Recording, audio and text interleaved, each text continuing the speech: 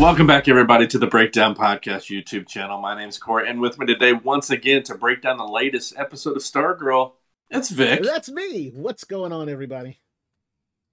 We are going to talk about the latest episode. I believe it's, what, episode 10 now, or 11? I believe so. Yeah, I think it's 11 because there's only 13 episodes, and we're pre-penultimate episode is where we're at.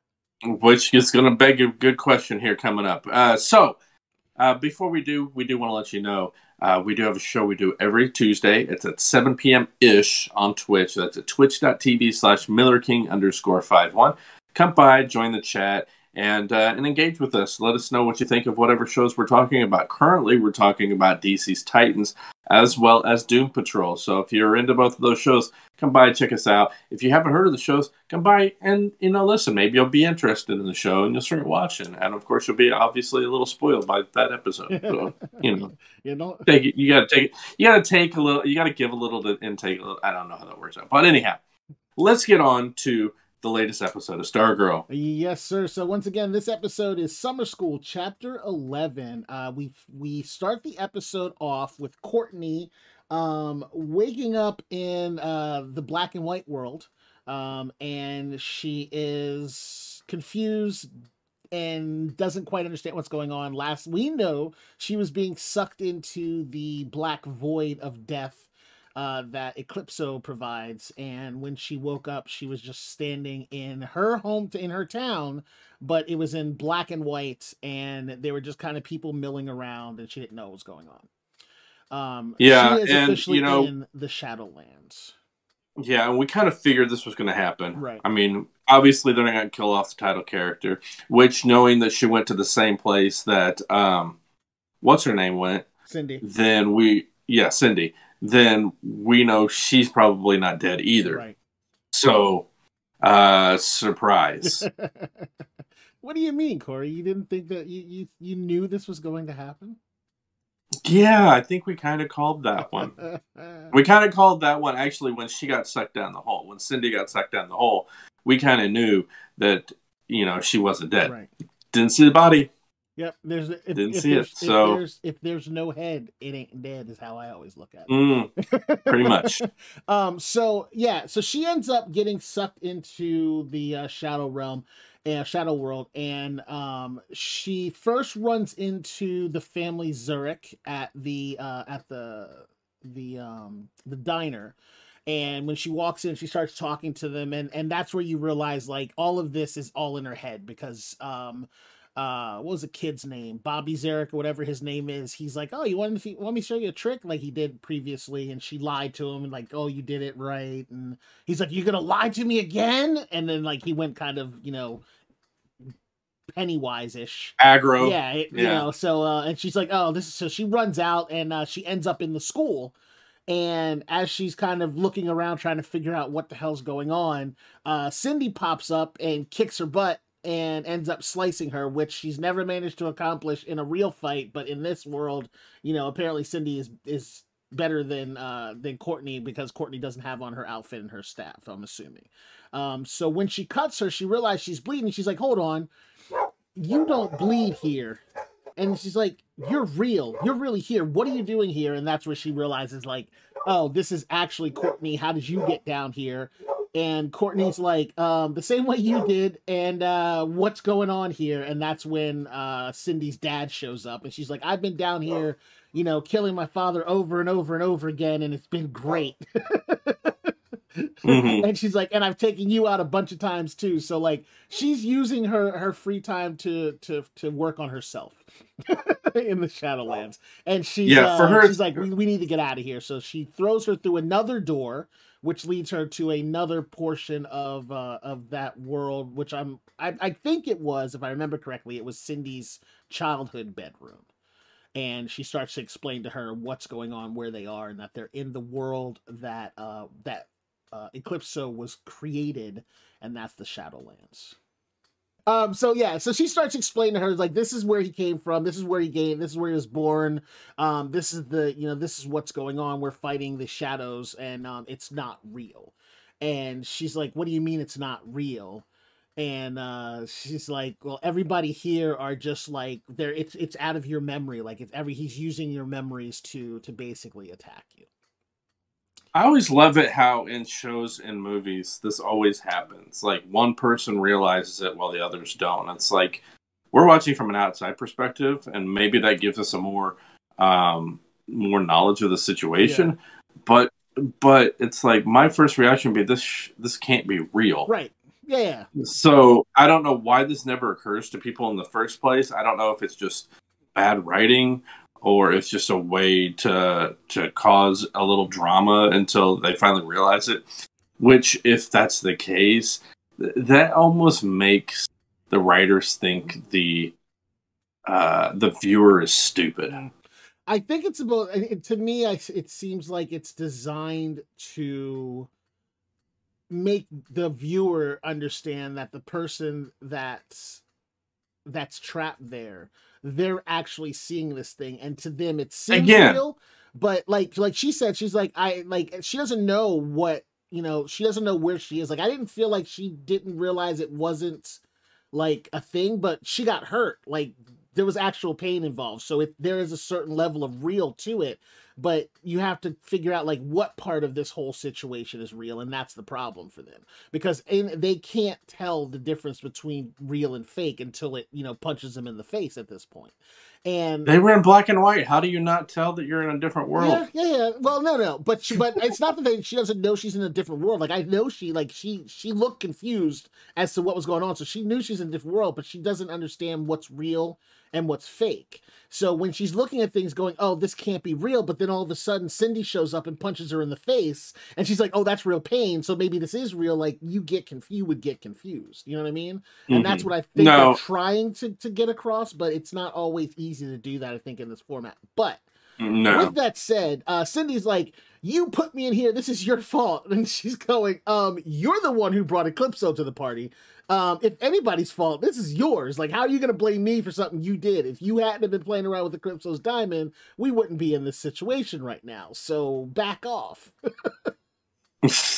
And Cindy's still, of course, like, this is nothing's my fault. I'm just a victim.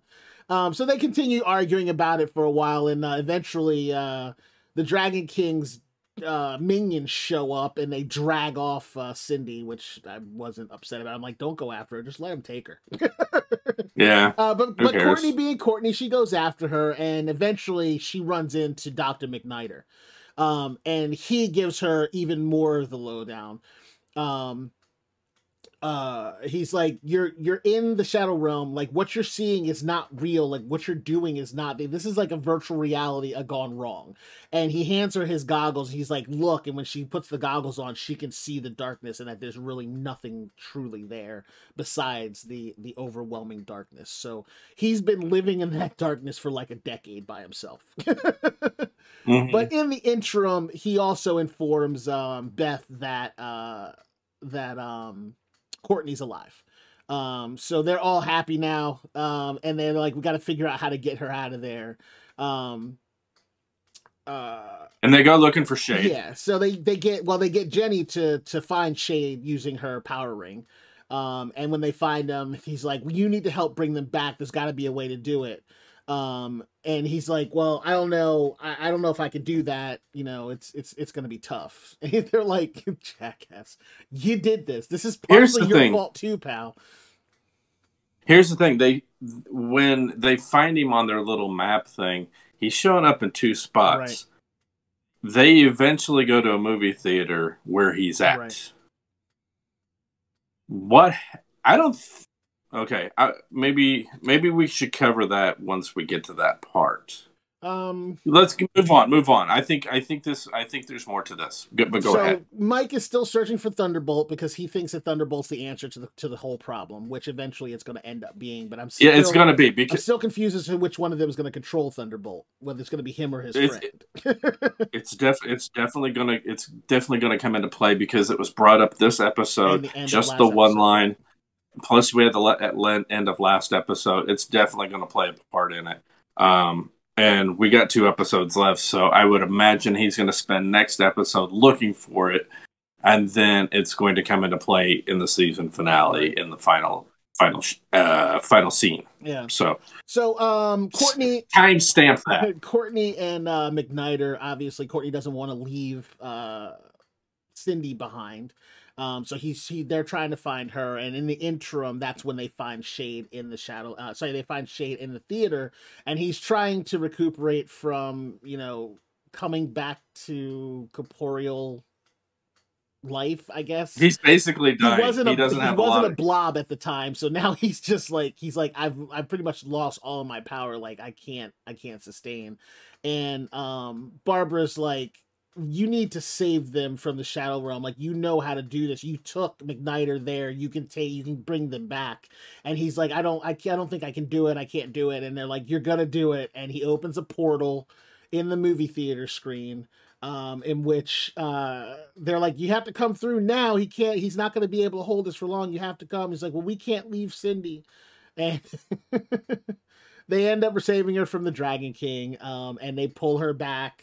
Courtney comes through first. Did Courtney come through first? Mm-hmm. Yeah, Courtney comes through first, and then they yank what's her face through, and then McNider. Dr. McNider came through.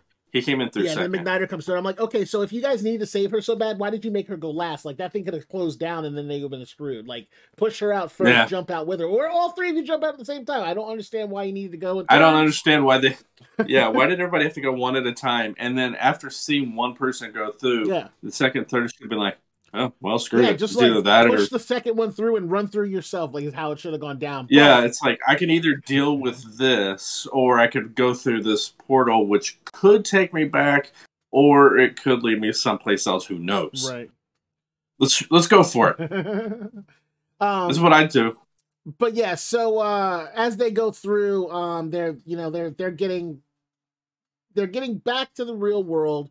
McNider comes through, and he's standing there in their outfits. Let me just comment on their outfits. Their outfits are like Golden Age outfits, for like DC Hero Golden Age is what those outfits are like designed around.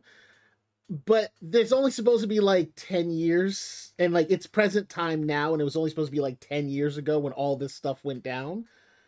Right. But they are I don't understand the outfits. Well, McNider's is going to be the only one that would be of that way. No, because Cindy's would be. This is the kicker. McNider got dragged into the Shadow Realm, right? Mm-hmm. How does Beth have his outfit? Because she's literally wearing his outfit. It is too big for her and everything. Plus, she has on his goggles, which he went into the Shadow Realm wearing. How does she have it? It doesn't make any sense. Here's an idea for the little thumbnail. All right, you ready to do this? Okay. Hold on. If you're laughing, it doesn't work. Hold on. Do that one more time. I'm doing it. Got it. Okay, great. Yeah. There we go. That should be our thumbnail for every one of these episodes. Now that I think about it. Yeah. So, like I said, it was all just kind of like a big mind game. She had to go in, figure out, the games that Eclipso plays, and they save Cindy. So now that's one more person not dead. Because apparently, unless you get completely dusted, you don't actually die. He just sends you there to torture you for some reason. Yeah. I have a feeling she's going to end up teaming up with them. Yeah, Shade dies from overexertion, and he dissolves into the same. Well, see, this is the kicker. It looked like he dissolved into the same dust that Eclipso turns people into when he kills them. That's why I'm saying he's dead. Okay, here's why I'm saying he's not. Okay. All right. Now, remember I mentioned a couple minutes ago regarding the map and him showing up in two different places. Right. My guess is he is still, because he was in that second spot as well, I don't think that was entirely him. So therefore, he's still alive. Here's something else as well. You think it was a astral projection or a split version of himself that he put somewhere else just so they couldn't find it? Possibly. Okay. Possibly. Now, here's another clue as well, too. You know how I like to watch or to look at the stuff in the backgrounds, right? Okay. Well, that movie that he was watching was, I forget the exact title, but it was Dorian Gray. Now, if you know who Dorian Gray is, Dorian Gray lived forever. Yeah, he is he was an immortal. Well, he was believed to be a vampire. He wasn't a vampire. He was believed to be the original. He was believed to be the origins of the story of the eternal vampire, though he wasn't a vampire. They use Dorian Gray in a lot of shows right now as the quote-unquote eternal man and the original vampire. There's a, what show is it that uses him right now? The Sabrina the Teenage Witch one has a Dorian Gray in it. Dorian Gray was used in what was the one with League of Extraordinary Gentlemen? I was thinking of. I was trying to get out Sean Connery. I know you were. I was trying to get out Sean Connery. I know you were. Yeah. So like, and he was in that too. So it's a very tropey kind of, not tropey, but it's a very commonly used character and character name. So having that in the background, that's actually a pretty good catch because it does kind of tell you the story. So that theory either leads to Shade still being alive and not actually being able to die, or Eclipso, who is feeding off basically feeding off the souls of the living and their My other point to that though too is with the Dorian, their emotional thing. Hold on, let me finish. And I think one of the things in one of the stories or one of the movies I saw about Dorian Gray was that he would kill people and basically just feed off of them, energy, using their life energy. Yeah. So I think it might actually be referring to Eclipso, but I'm not positive. It's one of the two. It could be that it's referring to Shade himself, because in the end, every time Dorian Gray dies, that's what happens. He turns to dust and disappears.